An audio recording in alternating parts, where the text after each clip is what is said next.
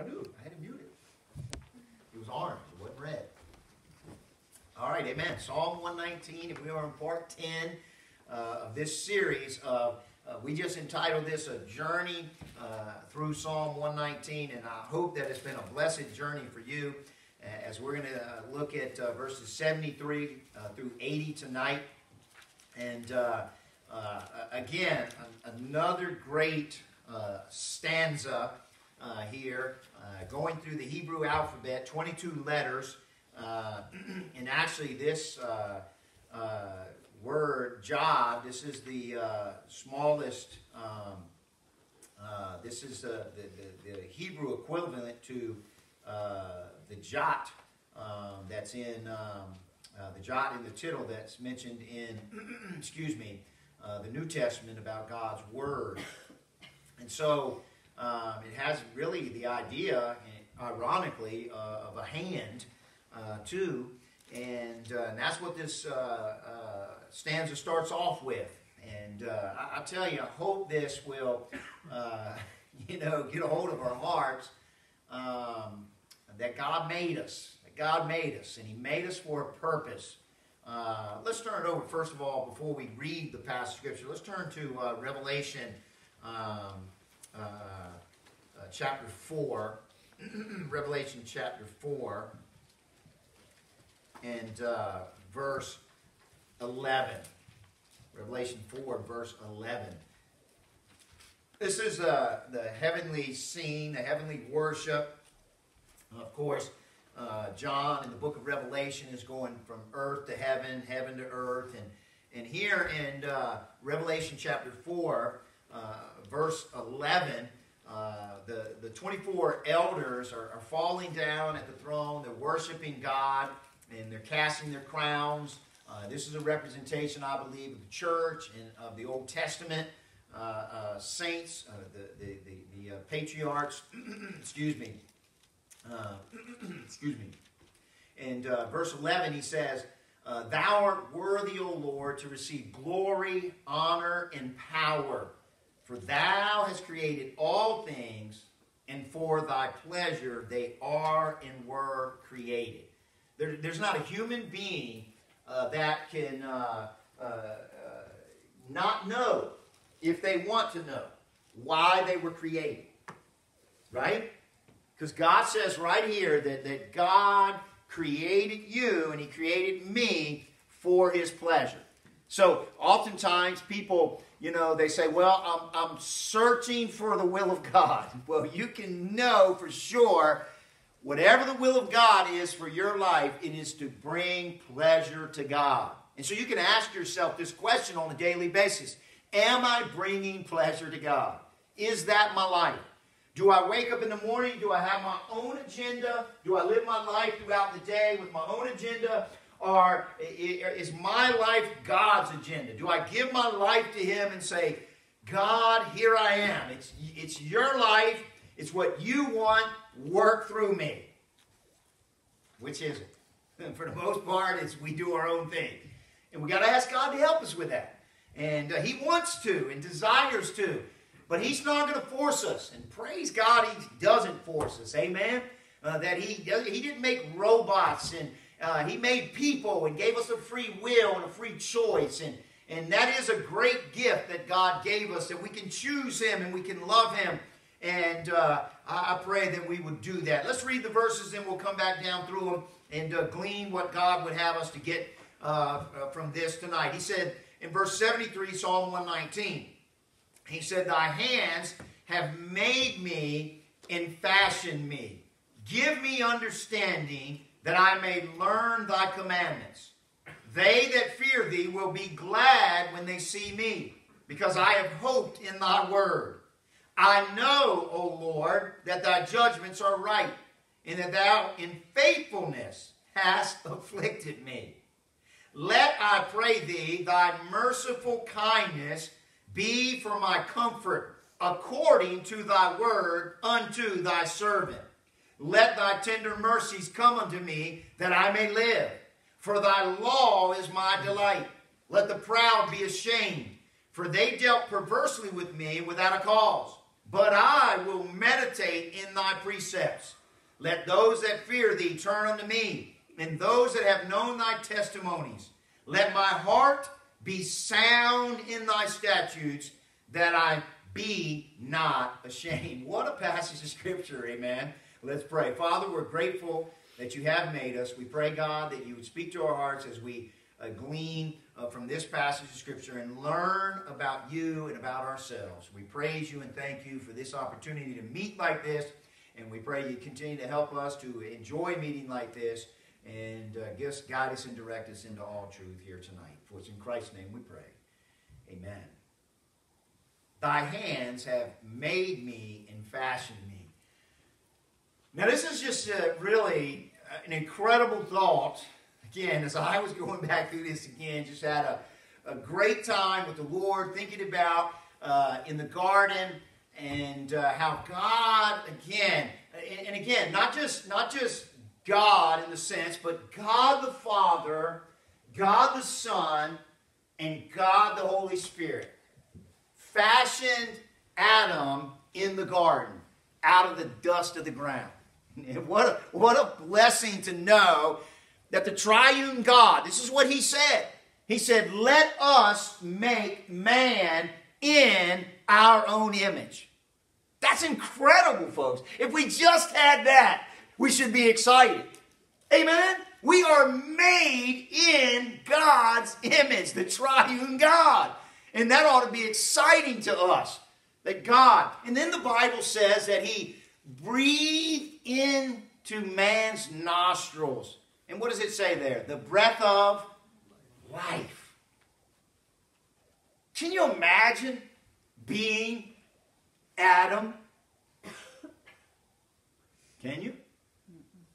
Really, a lifeless, in the sense of, he was like the animals, right? A lot of people think that animals don't have souls, but they do. They do have souls. But they're not living souls. They do have emotions, but they don't have living emotions like you and I do. They cannot relate to God like you and I can. Praise God. Folks, listen. What a blessing that God made us and fashioned us, amen, into his image. And one day, we're going to be like him. Amen. What a day that's going to be. And so the psalmist here, David, he said, thy hands have made me and fashioned me. And then, rightfully so, what comes right after that? Give me understanding, right? Because God has made you. God has made me.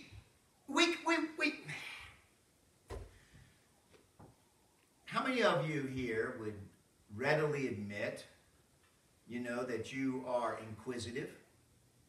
That you are a curious George? We all are. We all have that within us.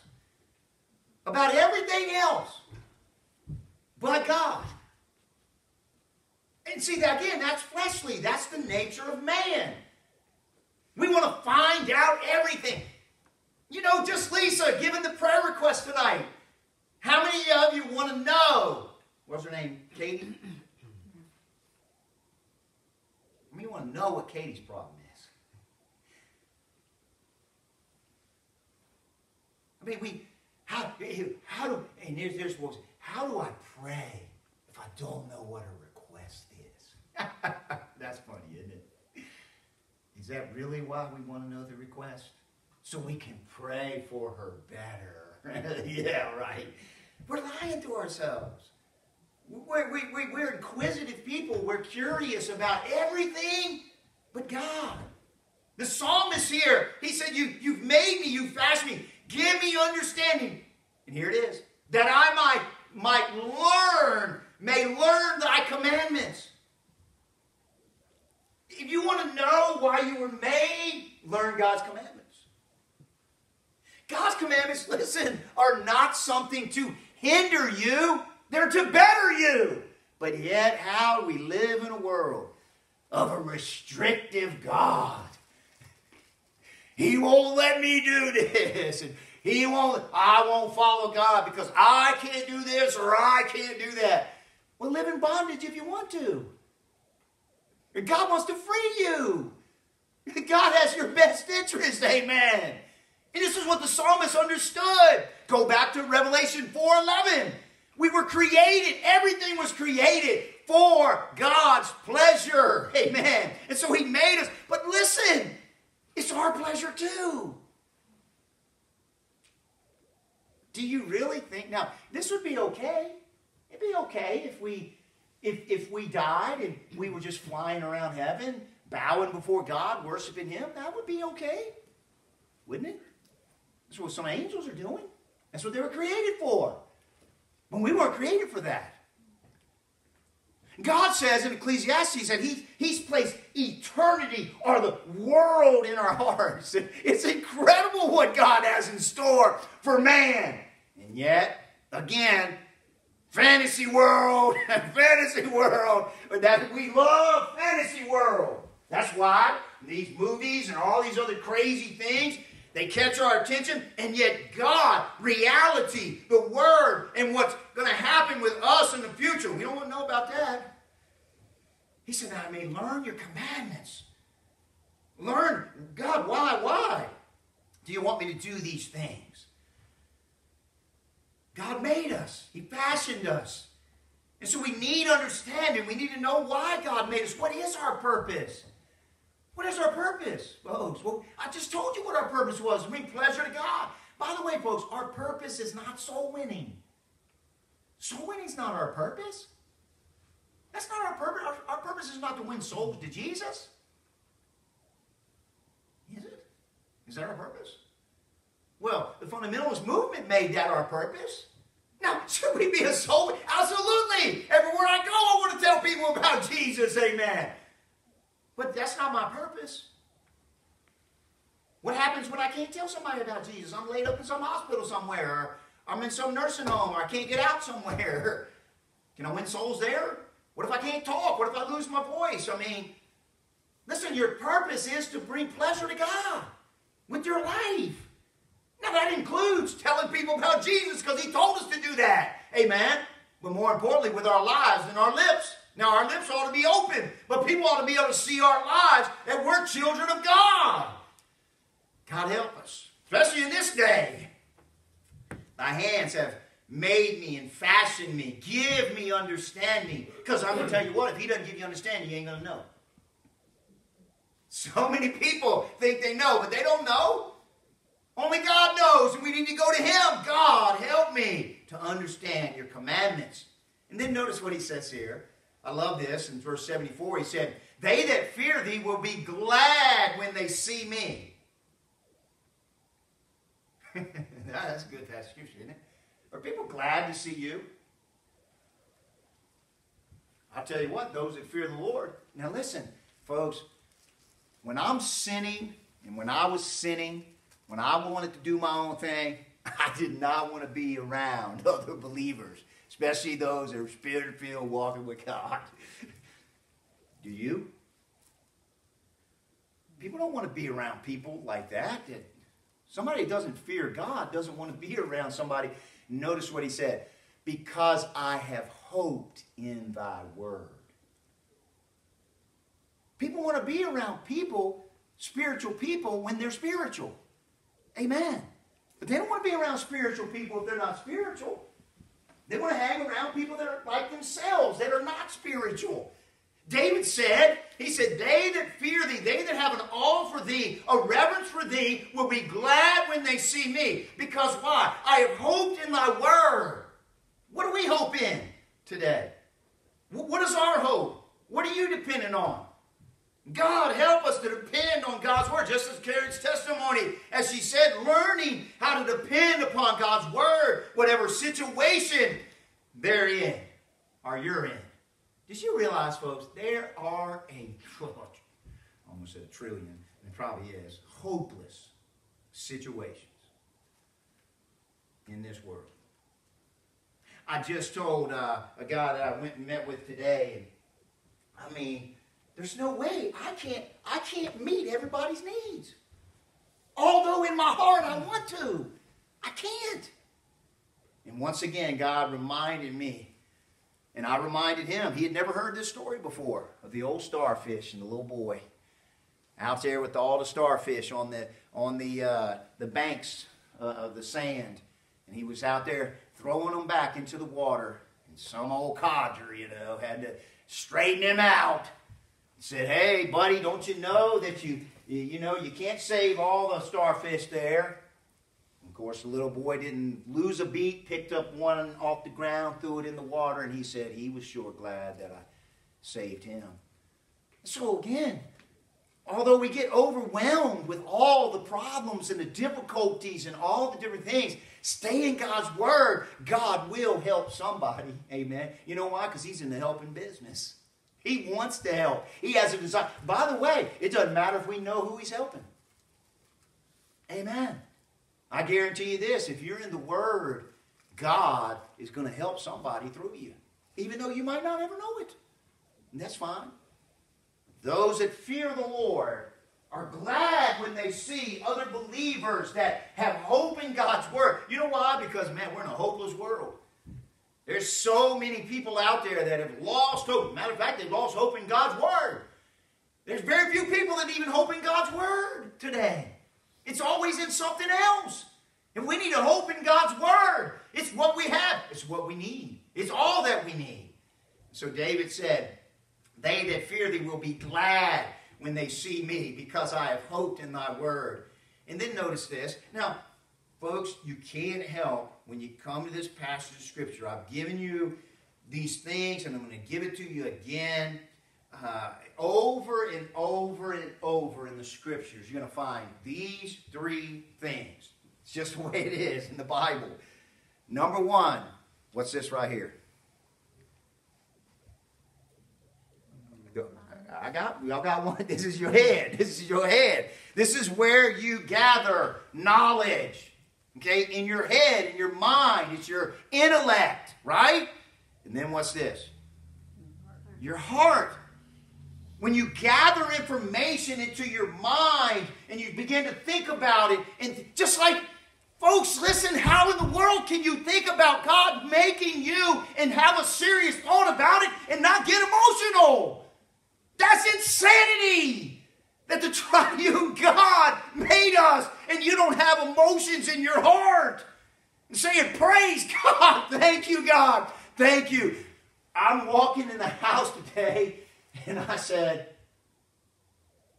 God, as I'm thinking about this passage of Scripture, I said, you could have made me something else.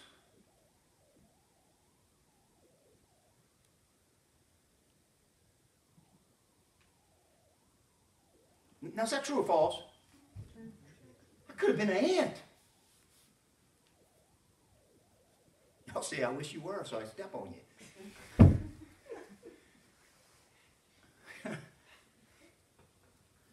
I mean, this is a problem with us. It really is. We think we make ourselves. God could have made you something else. I tell you, all of us tonight, we ought to be thankful God made us a human being. Right? So we have to gather knowledge in the mind. And then our heart, our emotions are attached to that. And then there's a response with these right here. There are hands.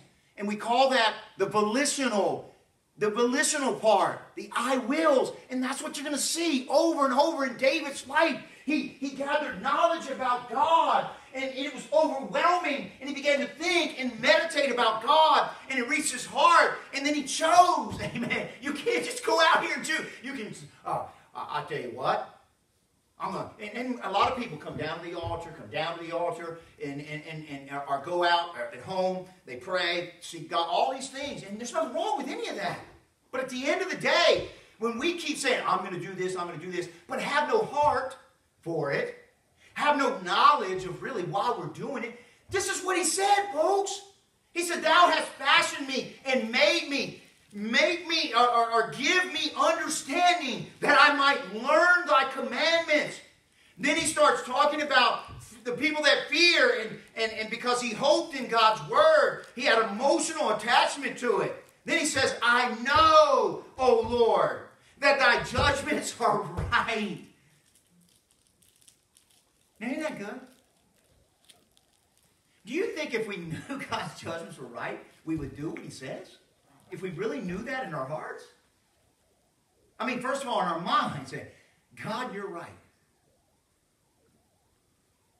I almost said there's so many things that God is right about. But God's right about everything.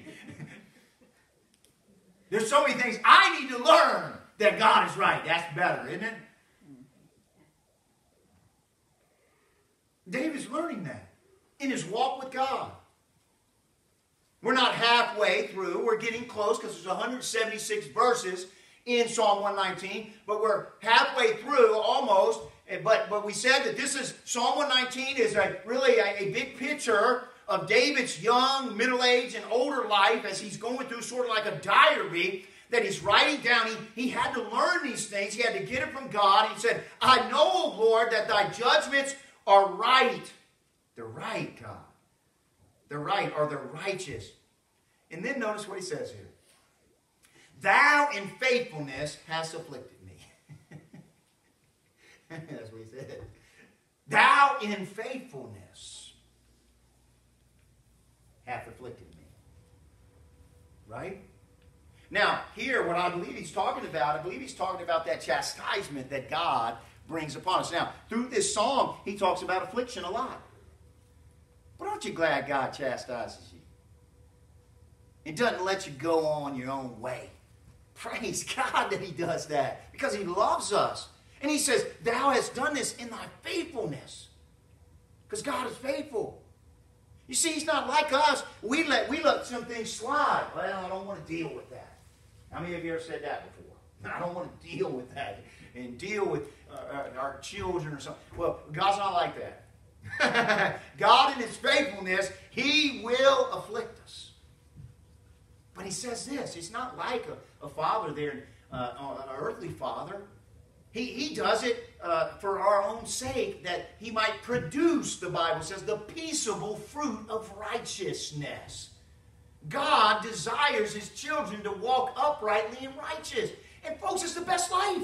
It's the best life. Amen. A pure mind and heart and being sober and clear thinking is wonderful. Amen. I was telling a guy today about a situation that happened to me this morning and throughout the day. And God took my mind back to Mays Jackson, a message that this man preached 20-some years ago. How many of you ever heard Mays preach? Okay? Y'all might remember just one? Only one person? I've heard him on the radio a lot of times. I mean, yeah, I've saw him in person, but I meant on the radio. I heard this on the radio too. This wasn't live. But he just God used this to encourage me. Now, it might not encourage you, but it encouraged me.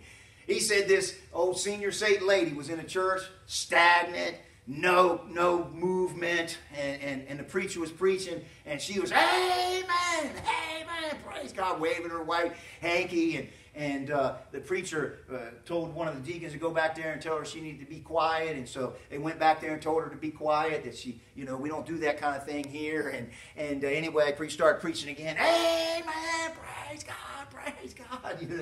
and so then the preacher had two deacons to go and remove her out of the church. And so they went and they picked her up. She wasn't going to move. She was going to stay in the church. And so as she was going out of the church, this is what she said. She said, praise God, praise God. She said, Jesus rode in on one donkey. I'm riding out on two. I said, praise God. Amen. How does God do stuff like that? How does he do it?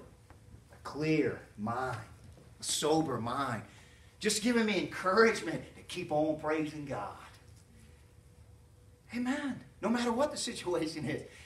It don't matter if nobody else is praising God. Keep on praising God. Amen. Amen. God help us. David said, I know thy judgments are right.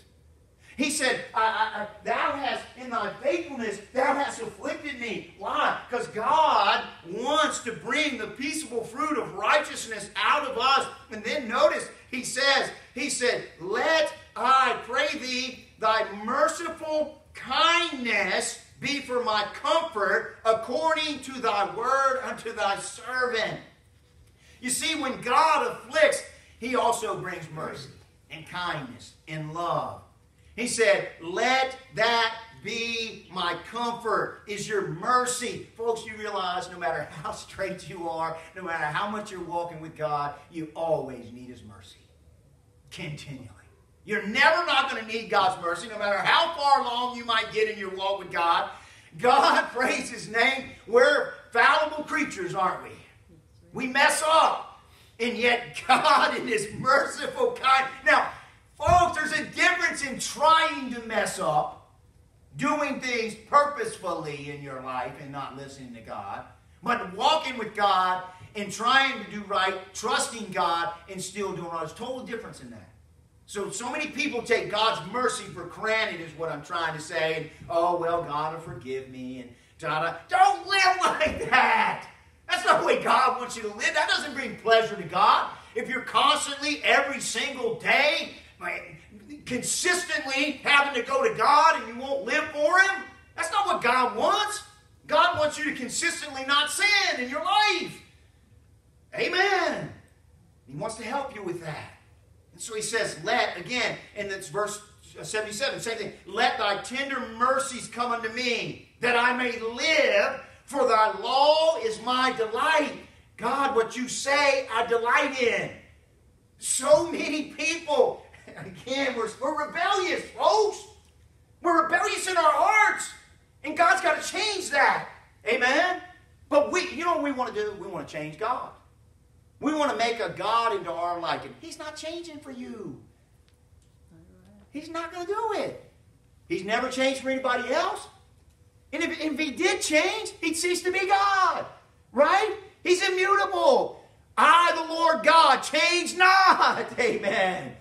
God's not changing for us, but praise be to God, he changes us. Amen. And you're like, wow, this is a miracle. This is a miracle. It's a miracle that God can take an old rebel heart like Bobby Shutt and give him a new heart and change him with his loving. By the way, it's the goodness of God that leads you to repentance, folks. It's the goodness of God. Listen, God could have put every last one of us into hell, and he would have been just to do it. There's nobody who could ever stand before God and say, God, you're not just for doing this for me because I'm not a sinner. We're all sinners. God is just. What he does is right. And yet he's had kindness and mercy upon us. And David said, hey, when your mercy is what causes me to live or be able to know what living is all about. He said, for thy law is my delight. I enjoy God's word. All you got to do, folks, is ask yourself this question. Do you really enjoy God's word? Don't lie to yourself. God does not like liars. God hates hypocrisy. You realize that, right? Do you realize Jesus was hardest on the hypocrites more than anybody else, the religious crowd that tried to pretend as if they really enjoyed God and God's word, and yet they didn't in their hearts? God hates that. So what's the best thing for us to do? Get honest. God knows already, right? God, I really don't enjoy your word, but I know that I need to. Would you help me with it? Folks, listen, I'm just being honest, dead serious. I love God's word. There is nothing like it. It's amazing what God is showing me in his word. It's a blessing, praise God. I missed it. I spent a lot of my time mechanically in the word, mechanically serving my life, mechanically doing a lot of different things. You realize a robot can't love? God didn't make machinery, but the church sure is making it today, isn't he? Making robots out of people. That's not what God wants. He wants true love, true joy, true peace. Amen. That's what he made us for. Amen. And there's only one person in all the world that has that. That's Jesus. And so when you have him, you have perfect peace, perfect joy, perfect love. And you can go to him and you can allow him to work that out in your life. Praise his name. He said, let the proud be ashamed, for they have dealt perversely with me without a cause. Have you ever been persecuted? Have you ever been somebody persecute you for something that you didn't do wrong? He said, the proud, let them be ashamed, for they've dealt perversely with me without a cause. But this is what he said. He makes a conscious choice again. But I will meditate in thy precepts. No matter what somebody does, think on God and his word, and think about your future with him forever. Praise his name, amen. Number one, it's not going to last. It's not going to last. God said this world is going to burn up. God said the name of the righteous shall stand, but the name of the wicked shall rot. We need to understand that. No matter what they do to us, no matter what they say, it doesn't matter. We need to meditate and choose to meditate on God's precepts and his word. I will. Do you see that? You're going to see that all through the Psalms and all through the Bible. It's a choice. But listen to me, folks. I'm trying to help you. You're not going to daily make this choice unless first you have a clear understanding of what God is asking. And then having an emotional attachment to that, what he's saying. Amen? You're not going to do it. Now, sometimes you will, sometimes you won't. God is looking for consistency in our lives as far as trusting him and obeying him in what he's asking. David said, no matter what the proud do, it doesn't matter. I am going to choose to meditate, think on the scriptures. And then notice what he says here. Again, talking about others. Let those that fear thee turn unto me, and those that have known thy testimonies. What is he saying? Let my fellowship be with other believers. Let my fellowship, my conversation. Folks, listen. I understand there's nothing wrong with talking about things that you like. Okay? I understand that. I understand that you can talk about the weather. Lisa, what are some things you like? I'm sorry to put you on the spot like that. Birds. Okay, there's nothing wrong with talking about birds. Now, I'm not even going to ask Hannah. She likes cooking. Okay, there's nothing wrong with talking about birds and cooking. But birds and cooking can't be the dominant of your conversations. It can't be, folks. We got to get away from that. It's okay. I like birds. I like cooking. Okay, so we can have a conversation about that. But I love God. We need to be conversating about God. He's the greatest conversation there is. And by the way, he made birds. And he made it so you could cook. Correct? So shouldn't he be in the center of that? Shouldn't we see the birds and think on God? Hey, when we're cooking, my goodness. Now, you see some of these creations that this young lady has made? Okay? Where'd that creativity come from? Oh, well, she just got it. Well, where'd she get it from? The Bible says you brought nothing in this world, you're going to take nothing out. And every good gift and every perfect gift coming from God. Amen? And so here's the thing. Can we think on God in all our conversations? Yes, we can. Will we? Probably not. Let me tell you why. No understanding of our purpose. No real heartfelt to live out that purpose. So why in the world are we going to talk about God if we're not even, we don't even understand that this is what we were made for, right? And so we got to get back to that. It's got to start somewhere, amen? And I'm willing to say, God, start with me. Help me, God, that my conversation, somebody says, how you doing? Praise God, doing well. God's good to me. Let me share this scripture with you. Anything else? That's okay. It's all right. Now, folks, you got to start somewhere.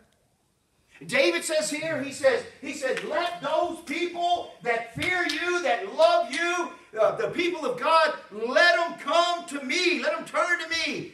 Because I have known, and those that have known thy testimonies. And then I love this. This last verse is a really good verse to end this stanza. He says, let my heart be sound. That's a great word, folks. How many of you, again, folks, how many of you love health? You know, I worked in a nursing home for years, and one of the biggest things that happens to you, and you guys can testify, maybe it's not happened to you, is you lose your taste buds, you know, as you grow older. And so in nursing homes, you know, when I worked, where we worked, you had to spice up the food, and you had to make it a little more salty, you know. A lot of the folks like, this tastes bland. I'm like, man, this tastes like a bowl of salt. It don't taste bland to me. Right? How many of you just love that? Just love that you lose things when you get older? No. You would like to be healthy all your life. Right? Everybody would. This is what he's talking about. Let me be sound. Let me be healthy spiritually. Right? Do you realize, I don't mind saying this over and over again, I've said it before, this is one of the things that God really got a hold of my heart some 20-some years ago with a tree and water. You know the 3 reasons a tree uses water, right? 4. What's the first one? Why does a tree need water? There's 3 reasons. Nutrients, what would that be for? Life. Okay, that's the first one. Number 1, a tree has to have water for life. Okay? Otherwise it dies. What's the second thing? Growth. Has to have water for growth. What's the third thing? Fruit. Okay? Now here's the deal with most people as a Christian. Now, we need the water of the Word of God. But you know most people are just getting enough water to just be on life support from the Word. They don't even really have life. It's artificial. I mean, they have a breathing machine because that's how much the Word of God they take in. That's not the way it's supposed to be. You want more love, more joy, and more peace in your life? More water. More of the Word, not less of the Word. There's plenty of stuff out there to get your mind into, isn't there? Isn't there, folks? Isn't there plenty of stuff to read and plenty of stuff to take in? Information. We're in the information age, right? Right? Information overload, really. Well, what about Bible overload? We spend so much time in all this other stuff that doesn't matter. Just like what we're going on through now, folks. You realize this is going to end. You realize, well, there may not be 2021. I don't know. We may not make it to Christmas. We might not even make it to Thanksgiving. That's tomorrow.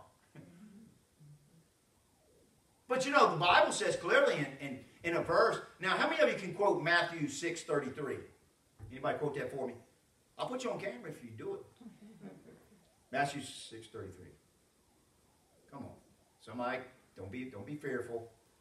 Seek ye first. Seek ye first the kingdom of God and his righteousness, and all these things shall be added unto you. Now, I'll give you $5. Karen, we got $5. We ain't got $5. Randy, we got $5. How about you, Randy? You got $5? Now, anybody got any money? I'm hoping whoever's got the money will quote Matthew 6:34.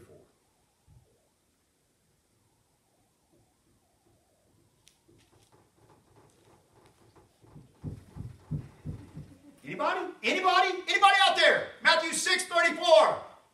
It's just as important as Matthew 6:33. Just like you said, Richie, all Scripture. Now we love, again, to quote Matthew 6:33.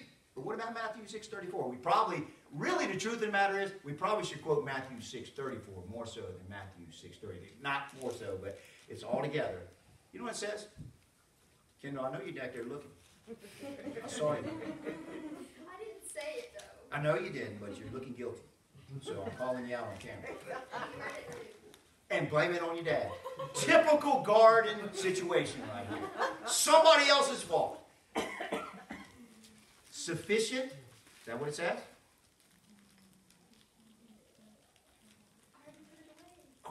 You should have read it. Sufficient unto the day is the evil thereof. That verse, every time I read Matthew 6, I had no clue what that meant. I had no idea. I kept reading, I said, what does it mean by that? Never understood it until several years ago. There's enough evil in today than to worry about tomorrow's evil. That's what that means.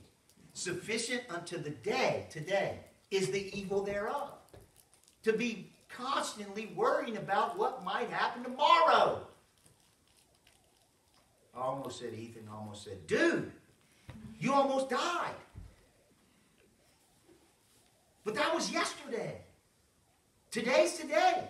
You can die today.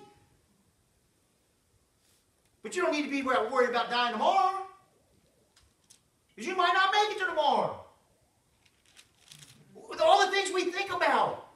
See, David says, let my heart, my inner being, my whole self be sound where? In the Scriptures. In thy statutes. That what? That I be not ashamed.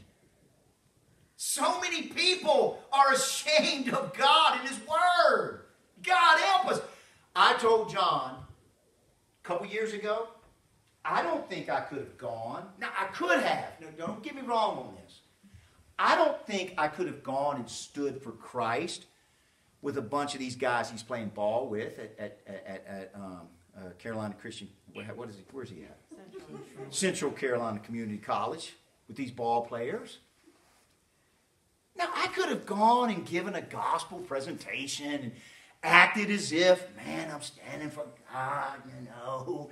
But I could today. I'm not ashamed of God's Word. I know their end. I know God's blessed me, praise God. In reality, it's not only in my head, it's in my heart. It's in my heart. Now, I still struggle at times, like everybody else. But I know if God puts me in that situation where I can be a testimony for God, praise God. It's not just trying to act as if I'm something. I am something. When I say that, in Christ, not in myself. Let's close with this. I'm so thankful. I am thankful for this.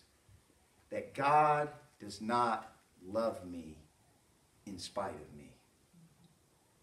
This is a wonderful truth in the Scriptures. Before I was saved, God loved me in spite of me. Today, God loves me because of me.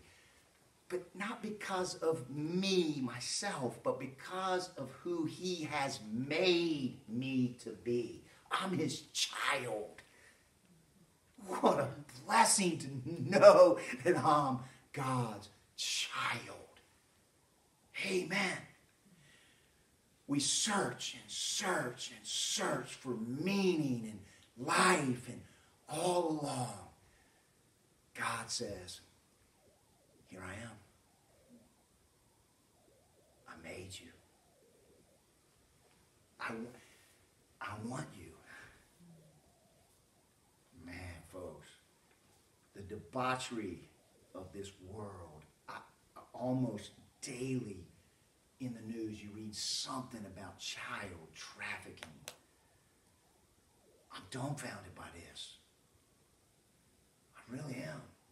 This bothers me in my being, that people would take a child and children and abuse them for sexual and sensuality purposes. It's literal sickness, insanity. And that's in our America.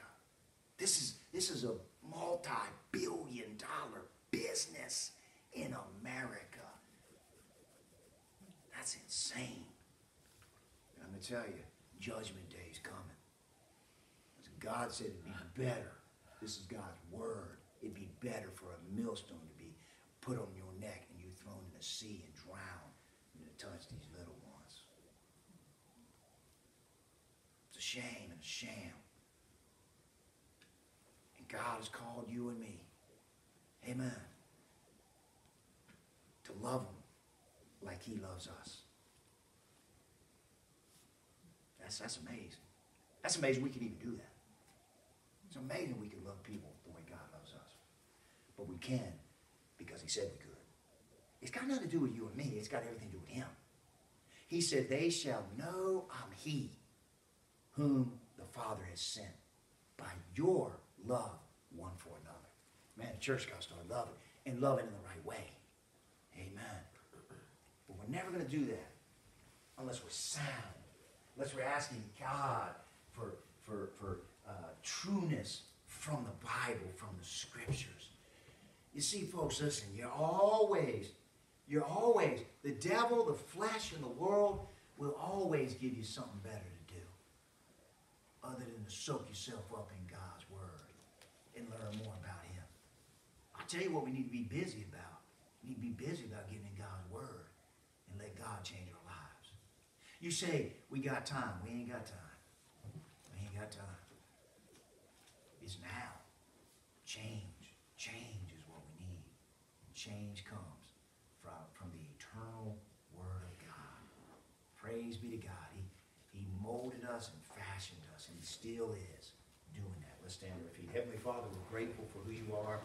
Father, there's nobody like thee. We thank you that we are in your hands, and Father, that you have a true desire, greater, far greater than any one of us, and all of us as that goes, put together to fashion us to your liking. What a blessing. I think about Hannah as she makes these creations, these cakes, these cupcakes, these the different things, cookies, and just foods in general, and how she spends time, Father, to make these things to her liking. She sees things that we might not be able to see, that we can't even point out. And she says, no, that's not quite right. How much greater God, how much greater God do you know better than us and how to make us and fashion us? We yield to you. I put myself in your hands. I put these folks in your hands. I pray all of us would be willing to be put in your hands, that you'd mold us and make us, and help us to delight in your word and in thee. For it's in Christ's name we pray. Amen. God bless you, folks. Appreciate you. Happy Thanksgiving to all of you turkeys.